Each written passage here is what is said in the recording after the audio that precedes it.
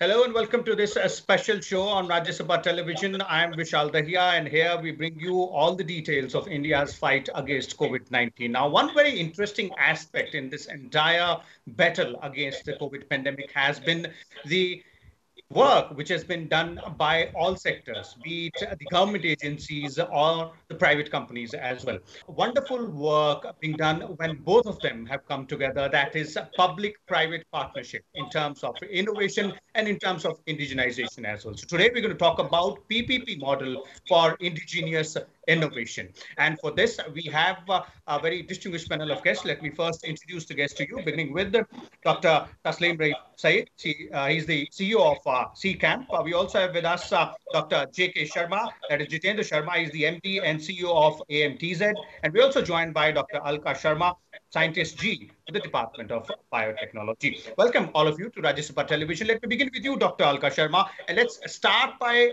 trying to understand this model. That's public-private partnership specific to indigenous innovation and also during this particular period, that is the COVID crisis, the pandemic period. Thank you, Vishal. It is my pleasure to be a part of this program. As you know, the Department of Biotechnology is promoting public-private partnership in biotech sector for the past several years. One of the major steps in this initiative in this direction, the establishment of Biotechnology Industry Research Assistance Council, that is BIOTech, as its public sector undertaking. As you see today, the major platform is been created for the past few years to promote indigenous innovation through public partnership are really helping us in dealing with the current pandemic. For example, launch of National Biofarm Mission, which is co-funded by World Bank and being implemented by BIREC. Similarly, NCP program, that is India Secretary Coalition for Epidemic Preparedness Initiative, and also DBT AMTZ Command Consortia at Visakhapatnam under the Make in India initiative of our government. So this clearly shows the foresightedness of our government. We look at this as an opportunity where platforms which have been created are now being utilized for development of diagnostics, therapeutics, vaccine, repurposing of drugs by the academia, startup and industry to find solutions for COVID-19. So in the current scenario, we also have taken a number of initiatives under the leadership of our Secretary, Dr. Enu, and we implemented a multi-pronged strategy and action plan focusing on immediate response as well as for long-term preparedness. So as per the strategy, one of the major initiatives which we have taken, we have established National Biomedical Resource Indigenization Consortia, that is N-BRIC. Pilot N-BRIC has been launched recently, and the overall aim of this N-BRIC is to promote innovative indigenous product development in the country. Similarly, also facilitating upscaling of manufacturing private partnership, iLab for testing, and the products like PPP, diagnostic kits, and reagents are some of the examples of partnership.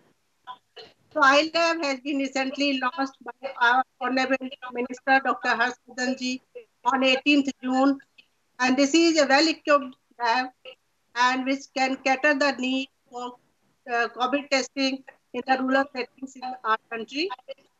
And we have here Sharma, who is going to give us more details about iLab and other initiatives. Okay. So I would like to just say that through these efforts, we are in the process of achieving self-sustainability, leading to Atmanirbhar Bharat, as emphasized by our Honorable Prime Minister. Okay, definitely. Self-sustainability or self-reliance is the main theme and focus here. And one example given there by Dr. Alka Sharma as far as iLab is concerned. But the N-BRIC consortium, which you spoke about, Dr. Alka, let me bring in, Dr. Taslim here from CCAMP. Dr. Taslim, how does this consortium work, as in the N-BRIC consortium, which, has been set up under your organization out there, and what kind of companies are involved? What kind of assistance do they get what's the kind of, the combination, the PPP mode, which is followed here? Absolutely. It's a pleasure to be here, and I'm glad that such an important initiative constituted by Department of Biotechnology being discussed, because just to give you possibly a couple of minutes context to the larger thing, we realized that as a nation, healthcare system and public health system, we were possibly fully equipped to take care of take on the challenge of the healthcare that we have. We found that many of the healthcare interventions that we use was largely dependent on overseas import, and that was a huge thing that we realized. And during this time, I think it was conscious very well. Dr. Biocon and many others, and CCAM, including myself, it was a very important aspect. And can we now put not only a immediate response to this crisis, but a long-term perspective on how do we build capacity and capabilities for building such healthcare innovations, biomedical resources, and so on in India, so that not only for now, but in future, we actually have resources to respond to such crises, resources to grow forward, resources to build a cutting-edge innovation ecosystem. And that's where the concept of N-BRIC came forward, as Dr. Sharma mentioned, National Biomedical Resource Indigenization Consortium.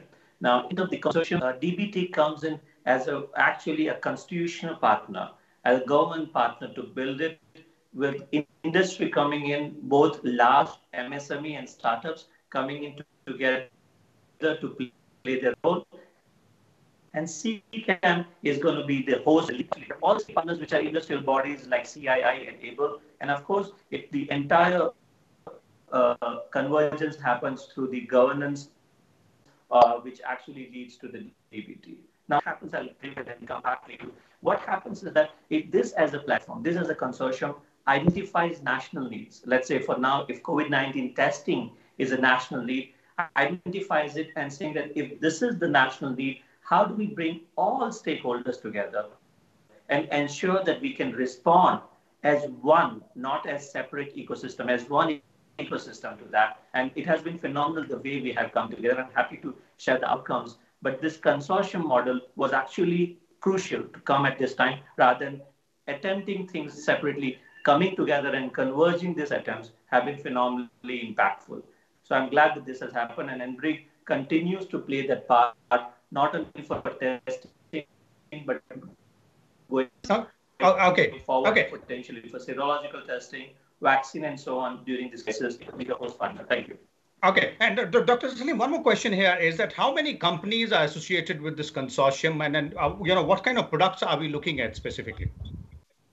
Absolutely. So what we have done here is that we have actually done a kind of a sequential model in terms of the prioritizing the need. As you know, the current need of the nation is testing, rapid diagnostic testing, as you call it, and this is exactly what is very, very important. So we have prioritized that, and within that, we have around 40 companies already being a part of it. Some companies are kit manufacturers. Some companies are more important, the reagent manufacturers, which are the building blocks for the kits. So coming them together, aligning the need and supply within this two, and helping the ones which are building that to get the regulatory approval and so on is the aspect. Yesterday, or rather this morning, we have now gone to the next aspect of the model, that is for the serological. Now we are actually bringing serological testing companies on the board, and that will be another cohort. So we are building one national league by one national league, different cohorts, and helping each cohort to come together and work with government to actually respond to the national needs. Okay, and then that's a wonderful idea. Looking at one particular segment and then taking them one by one, ensuring that the entire infrastructure in terms of building capacity and capability. Let's bring in Dr. Jitendra Sharma now. He's the MD and CEO of AMTZ. Dr. Sharma, your views on how this entire PPP model for indigenous innovation in biomedical resources work? traditionally, if you look at PPP, any public-private partnerships, every 10 years, India has given a new model to the world. The model of 1995-2000 World Bank assistance PPP for national highway was that the government will ask private investor to build highways and earn from the toll fees. That's PPP. Because the amount of money required to build national highways was not enough at that point of time. Then in the year 2010, 2015, another kind of PPP emerged in India, which is, for example, the 108 ambulance service, where the government buys the ambulance, but it's a private partner who operates it because private partners have a higher efficiency of operation, higher accuracy of operation than what government would have if government were to operate. That's another kind of PPP. That's a service PPP. What DBT has now brought, and through DBT, what India has now given to the world is the science PPP. Okay. Another model of PPP, which is conducive for technological growth, where we are not building roads or operating an ambulance, where we are building science. And how does that happen? In this, it's just the opposite. It is the government which builds the infrastructure required for science, and it is the private sector who uses it for production. So if you see how different we are today, even within the PPP domain, it is very non-traditional and very futuristic. Now, in this third model of PPP, where the government is investing on science and technological infrastructure, allowing private sector to actually milk it, therefore improve their scale-up capabilities of production, and therefore benefiting India, is very different than government asking a private partner to dump money on building a highway. I wanted to bring this to your to the notice of viewers because this whole section is on PPP, and it is very important to understand that within PPPs, how PPP in science is so different from PPP in something like highways. Okay. When we come to this PPP in science, we have three parts. The part one is what AMTZ is known for. We are world's only manufacturing city for medical equipment. We manufacture right from a thermal scanner to a personal protective equipment, to a ventilator, to a CT scan tube, to a dialysis machine, to a ventilator, to an MRI. We manufacture everything.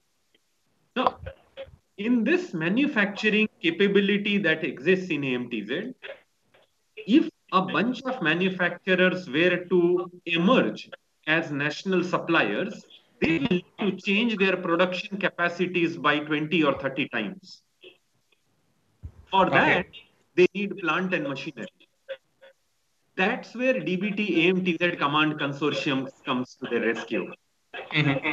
Machines are funded for under the consortium for them to scale up their manufacturing.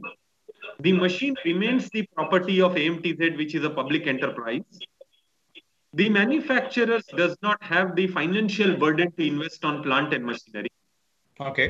Yet they can install those machines in their factories as part of the support and scale up their manufacturing to meet national demand. Okay. And what has been the response, Dr. Jitendra, on from the industry, from those who are involved with you in this particular format?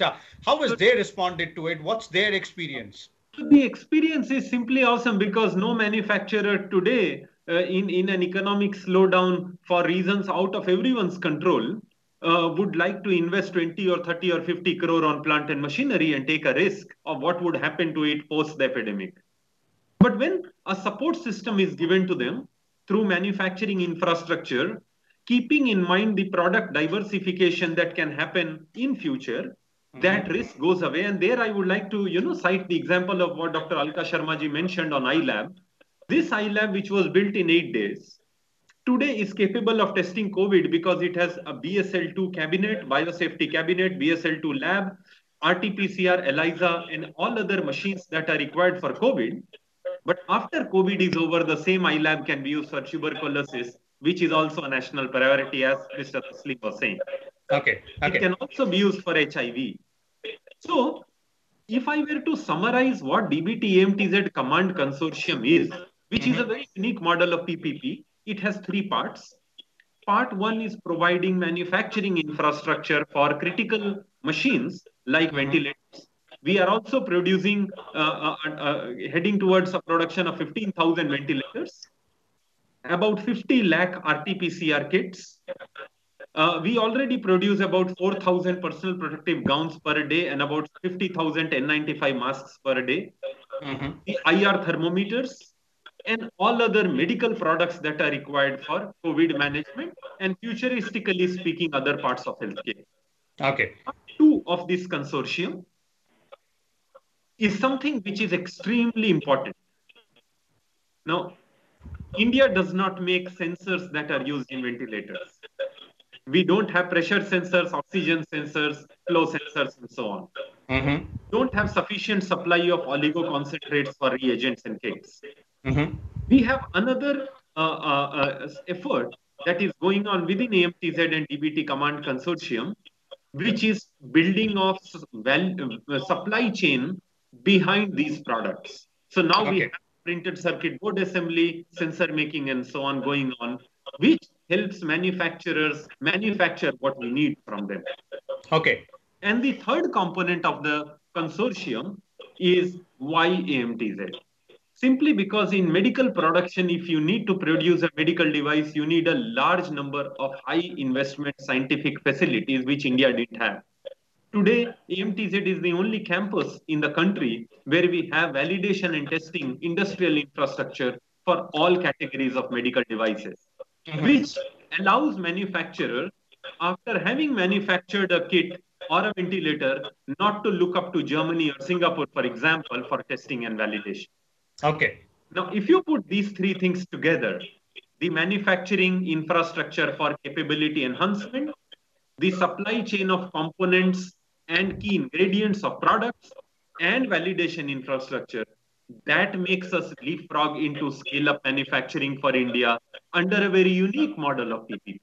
And that's quite a comprehensive way of looking at it. Thank you so much, Dr. Jitendra, for bringing this detailed analysis of how not only the AMTZ DPT consortium works, but this also brings in notice how this entire system helps us building up the capacity and capability. But you mentioned about the post-COVID scenario, and Dr. Taslim, you also suggested the same. Let me go back to Dr. Alka Sharma here. In a post-COVID scenario, Dr. Alka Sharma, this is a wonderful start. And the way we are working about on biomedical resources, obviously, is the need of the hour. But that need does not stop with COVID pandemic. That need will continue, and we will have to continue working on this. So what's the structure or the model from here onwards in terms of policy or in terms of carrying on what we are doing for a post-COVID scenario as well? Because it's not only about COVID. There are other diseases, there are other problems as well, which we will have to deal with in a post-COVID scenario. You rightly said that it is very important to keep the momentum in post-COVID scenario also. So there is a need to sustain the innovation ecosystem which has been created for the past several years in public-private partnership. So sustainability is the key. And also the the initiatives which we are taking from the Government of India, Make in India, Startup India, N-BRIC, and so on.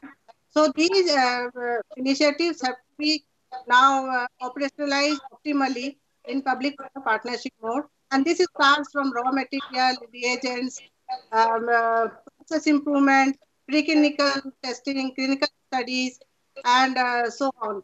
So this is very important to optimize all the skills which we have for product development, which should be innovative, indigenously developed products. Just to through this, as I also mentioned earlier, that this will empower the Make in India initiative to leading to Atmanirbhar Bharat. Thank you. Okay. Absolutely. Okay, definitely. That is something, again, the theme there, but the focus has to be a long-term perspective as well. Dr. Taslim, your views on that long-term perspective, because ultimately what we build today, we should be able to go ahead and reap the benefits in the long term as well. It cannot be a short-term or a short-sighted, policy or structure anywhere. Absolutely, absolutely. And if I give you a very interesting dialogue that I had home, I'm a neuroscientist by training. I study neurodegeneration, and I was talking to my son Rishad, and I wanted to say, it's very important that different parts of the brain have to talk to each other, like how neurons talk to each other while they are not connected. The ecosystem needs to also connect without necessarily having a direct entity level connection. And that's very crucial. But something manages that. There is a larger central nervous system that manages. And if you take this analogy and talk about consortium, that's the part that the consortium lead and the constitution body takes. If I may take the CNS of this should come from the government, but then it allows different organelles of the brain to talk to each other and then take it from there. And this has to be a long right now, as I think Dr. Jitendra Sharma very well mentioned, the ecosystem is responding very well, but we have to take this crisis response to something that should be a non-risk. We should not wake up during the crisis. We should wake up for the long term, for the growth aspects, and take it from there. And that's where our top-notch, the policy-making body, I think, is working heavily to say how this well-oiled machinery in last 2 months should be the norm, not the exception going forward. And N-BRIC is actually a right direction in that. And CCAM is delighted to partner with DBT on that under the leadership of Dr. Swaroop to actually see how we can work with industry going forward and build biomedical resources. Right now, it could be for COVID, but at this time, we are aimed to work on different aspects of it. So this is a fantastic platform, and we hope that it works that way. Okay, definitely. Thank you so much. So it looks like, the ecosystem is in place, but as you rightly pointed out, it should be norm, not an exception. Concluding comments from you, Dr. Jitendra, on this long-term aspect before we end this session in this episode here. So, see, whatever we have done towards COVID management would hold in good stead for any infectious disease. Because the infrastructure we have built would support India in its fight of any infectious disease going forward. But I think as we come out of that COVID pandemic, we will realize that our non-communicable diseases structure is heavy because it was already a low resource oriented approach. And cancers are increasing. Hypertension and diabetes is becoming a killer. We still lose more people by cancers, diabetes, complications, and cardiac diseases than we would lose ever in COVID. Yes, in COVID, what happens is it is infectious, so it infects everyone around and it comes as a surge. But the baseline rate of mortality of non-communicable disease would remain a challenge. And I think what Dr. Taslim said, what Dr. Alka Sharma said, is the same focus, the same effort, the same mission mode approach that various arms of government, industry, and research bodies have taken towards COVID. Post-COVID, if we could continue this acceleration towards non-communicable disease, I think India would shine out as an example for management of multiple diseases, some that are challenges that are temporarily forgotten in the event of something like COVID, and give a resolute solution for management of cancers and non-communicable diseases, apart from infectious diseases, to the world. And the production capacities in India should serve as a channel of low-cost, affordable medical product supply globally. Okay. Thank you so much. They are perfectly summed up by Dr. Jitendra. Thank you so much for your views, Dr. Taslim and Dr. Alka Sharma, as well as our panelists pointed out. Clearly, it is a wonderful example of how the industry, the government, and the research bodies can work together to find solutions to all kinds of problems. But this should not be an exception. This should become a norm from here onwards. Let's look at the long-term perspective as well, and also ensure that the capacities or the capabilities which are being built up right now also continue to serve us in long term. We'll come back again tomorrow with a different topic. Till then, you keep watching Rajya Sabha television, and please do not forget to follow all the norms with respect to social distancing, and do not step out of your house without a face mask, because the battle against COVID-19 is still on. Thank you.